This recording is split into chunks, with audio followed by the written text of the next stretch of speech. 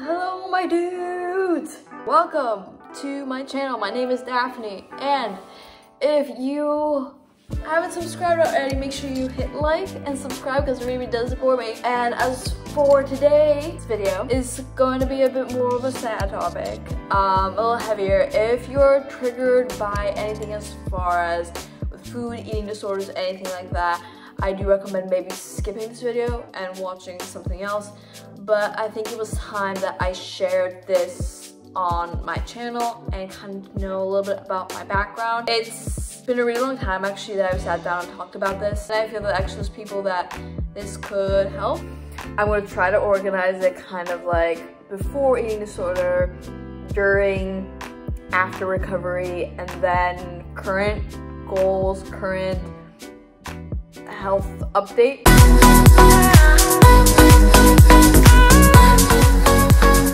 Me, when I was in high school, around 15, 16, I suffered from anorexia nervosa. If you don't know what it is, it's an eating disorder where you restrict your food, basically to starvation. Honestly, growing up, there was nothing wrong. I was a really happy child and my family loved me. And I went to a private school and everything was fine. Things did get hard financially for my family, and it did affect, me. I felt helpless. I felt like I couldn't do anything about it. I started, going into middle school. It was my first time, my body was changing. I was going through a lot of changes at that time.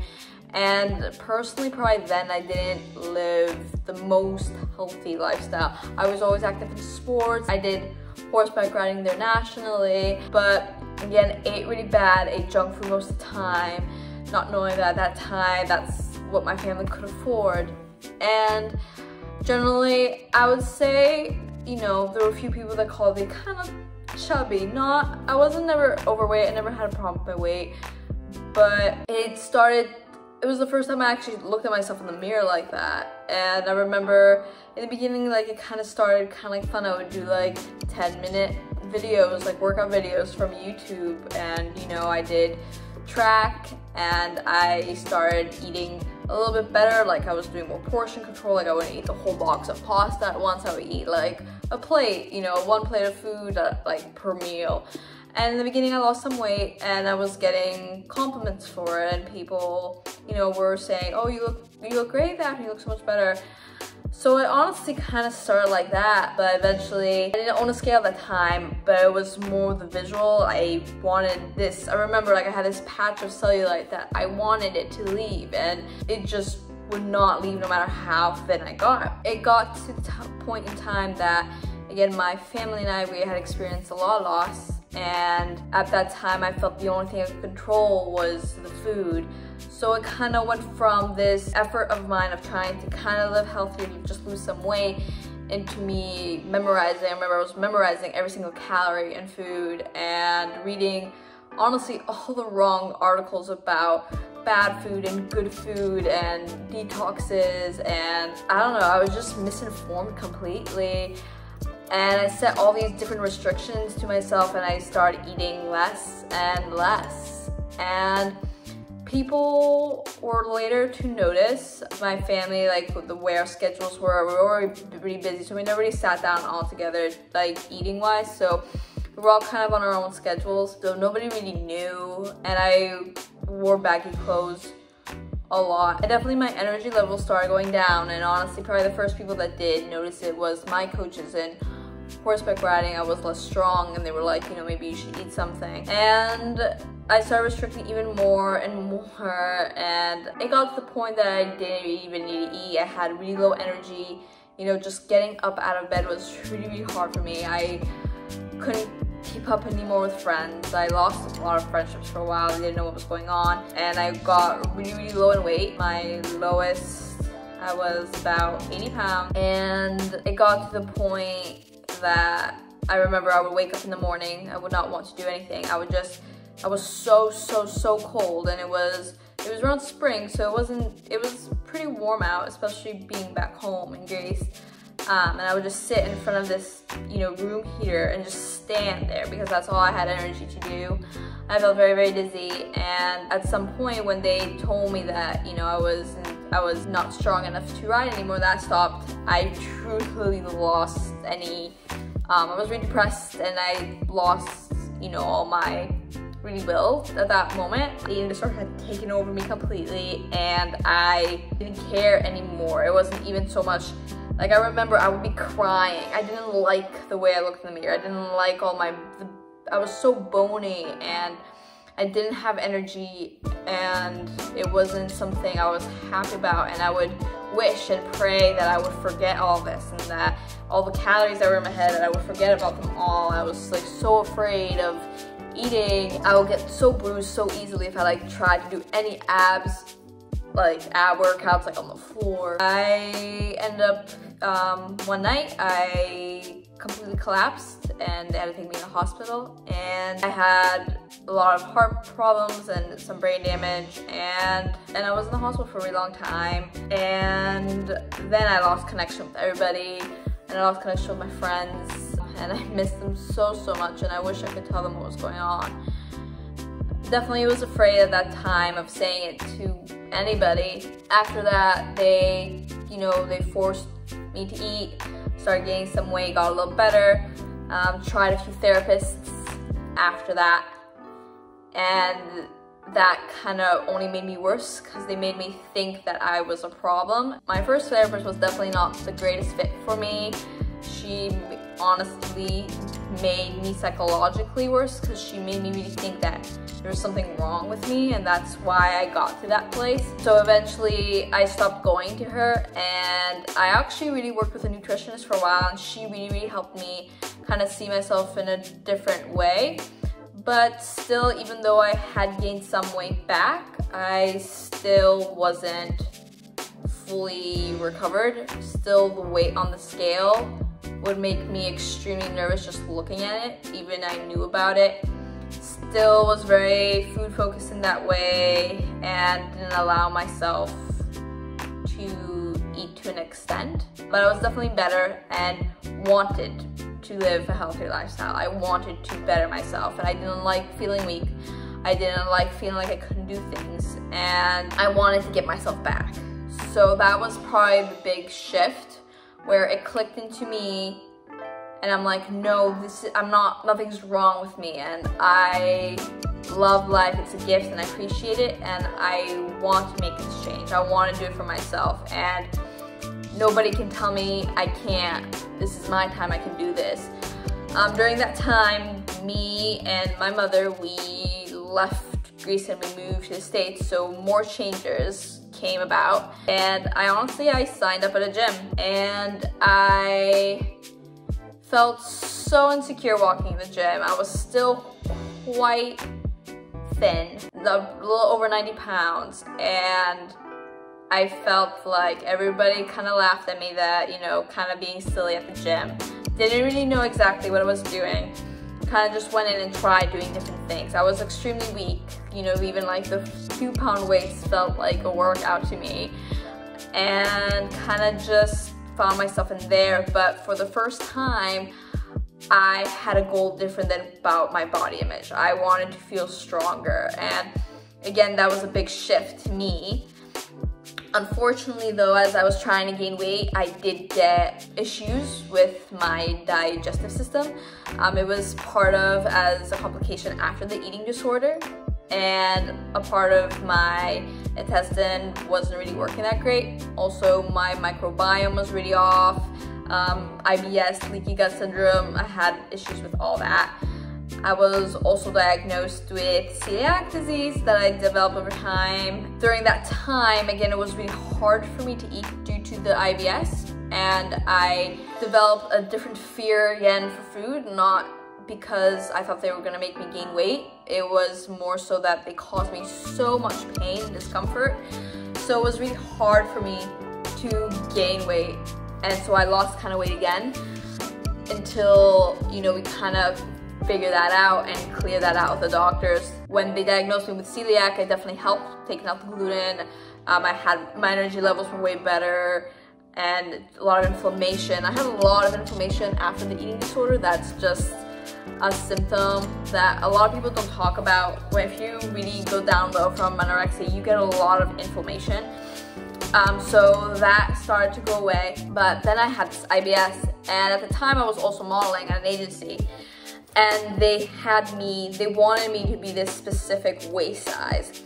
And for me, the way my body was structured, for me to maintain that specific waist size, I had to be so low in weight, because anytime I would go up, my waist size would increase, and I would get judged by that. And so that mentally too would hurt me, because every time I would try to make a step forward, they would tell me, you know, your waist size has changed, now you can't do this and so and so. So I remember doing Fashion Week, that I believe that was in 2017 or 18, I'm not sure, in New York, and I left my agency after that. It wasn't helping me mentally with my lifestyle, and I couldn't do anything that I wanted to do in the gym, those new goals that I had, and that mentality of nobody was ever satisfied with the way your body was. It wasn't good for me, and I needed to make that decision, because it was putting me back into tracks that I was before. And then as far as the whole digestive system, honestly, I had gotten to the stage that the only thing I could tolerate eating was meat. And I fell upon this video about just in general, the animal industry, as far as factory farming, things like that, and it really hit me really bad, because I've always loved animals growing up, and I don't know, it really switched the way I thought about it. And I started looking into the vegan diet, and I started very slowly incorporating things like more fibrous fruits and vegetables, more legumes, things like that, and slowly but slowly increasing the amounts and see if I could tolerate it. And for some reason, I don't know why, it seemed that it was helping all my IBS symptoms. But I was doing it very, very slowly, like literally, like I started, like for example, lentils, right? I would do a tablespoon, and if I tolerated that, next time I ate them, I would do more. Because again, as I said, anything I ate gave me so much discomfort. I remember I had to leave like midday in school and just go home, because my stomach would get so distended and I was in so much pain. I was completely folded over. And so yeah, but I found the vegan diet, and it changed my perspective, honestly, to the way I looked at food. It was something, because it was something that it was around love and nourishing your body and giving it, you know, things that were healthy and nutrient dense, and honestly the ethical side of it, like not, you know, hurting anything, but like from killing an animal or anything like that. And that really just resonated with me. Now I'm not saying that if you're not vegan you should be. I think, you know, whatever you do, it's just, for me, it worked well for me and my beliefs and my lifestyle, and it helped me see food in a different way. It helped me see food as something that will heal my body, it will help me, and just a different kind of appreciation for it. So honestly, it changed my focus from it being like food and calories and losing fat, gaining fat kind of thing. It made me think of it as every meal was a chance for me to nourish myself. So that's mentally alone helped me a lot, especially in those beginning stage of me recovering from the disorder. And my IBS symptoms, honestly, they started to reduce and go away, and I felt a lot better, and I started to eat more. And then I started really getting into the gym. I got certified as a personal trainer, and I started studying about it more. And I graduated high school, and I started working as a trainer, and I fell completely in love with the gym. I started spending so much time there, and it was because I started to feel like myself again, like stronger, like I could do push-ups again, like things like that. And it completely changed my perspective to health and fitness. I, you know, did 1 year in college, and I studied, you know, some nutrition courses, things like that. I really wanted to learn the right stuff this time, and I gained weight. And then I also came in touch with a mentor, which also helped me, because I now am striving. I want to, you know, compete in bodybuilding, get my pro card, things like that. So I had a mentor at the time, and he told me, you know, like, this will take some time and some work from your part. and he was just kind of there by my side, which always helps a lot. Like, if you are going through something, have somebody to talk to can be very, very helpful, someone that you trust. And if you are suffering with eating disorder, definitely go get help, go see somebody, and I promise that it will be okay and you will recover, and all those thoughts that you had that you thought that it can't be fixed or that you will never get out of this loophole, you will. There is a bright side at the end, even though it feels impossible at the time. I promise that everything can get so much better, and it's so worth it to stick through it. But yeah, so I gained 40 pounds after a year, and I've been focusing on building up my strength, getting my weight up, building muscle, having goals more of performance. Now I eat more food than ever. My metabolism is quite high, actually. I'm one of those outliers that can eat a lot more than what I probably could even. And I'm healthy again because I was in the hospital. I had a lot of issues with my heart, and supposedly I wasn't supposed to be able to run again or do a lot of things. I had a lot of complications. So I am honestly truly very, very lucky that I'm standing and I'm doing things that I can do today, that I have recovered. And now, as far as my goals now, I'm building up my own fitness brand. I have my online coaching. I train at a gym, I work at a gym as well, and I'm currently training right now. I'm in an off season. I'm building up to compete in bodybuilding and go pro one day. That's my current goals. I just wanted to kind of sit down here with you guys today and kind of touch upon my story, kind of for you guys to know a little bit of my background, how I fell into this fitness, and kind of, I don't know, like get a little more personal with you guys. I think if you have any questions at all, you can always message me, DM me. If you're struggling with something, as I said, go get help, go talk to somebody. It's worth it in the end. And I hope this has helped. This has given you inspiration. I want you to know that having experienced such a loss so young and having almost literally died from it, I have now given such a great gift of looking at life a different way. And honestly, I don't regret it because it's shown me what true love is and what truly opportunity and the beauty of what life is. And right now I'm the happiest I've ever really been. I'm really happy with how I'm eating, the relationship I have with food, the relationship that I have with myself, both self-image wise and from a body image perspective, because they're two different things. I am completely comfortable as far as going on the scale. I don't associate with a number. I mean, myself, I'm a trainer as well. I coach people on a daily basis. You know, the scale is just a variable. It goes up and down every day. That's completely normal. You know, it's just a tool. It doesn't define who you are. Things like that. I have more energy than ever, and I'm doing things in the gym I never thought I could do. And it's opened up a path to a passion of mine.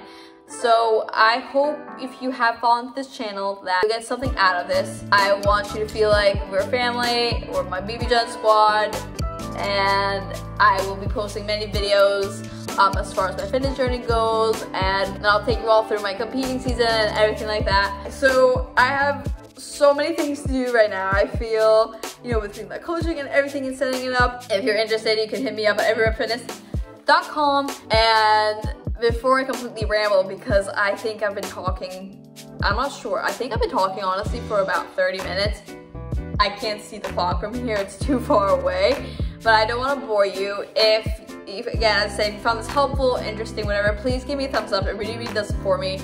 And I will see you in the next video. As for now, I give you all my love and light. Love you.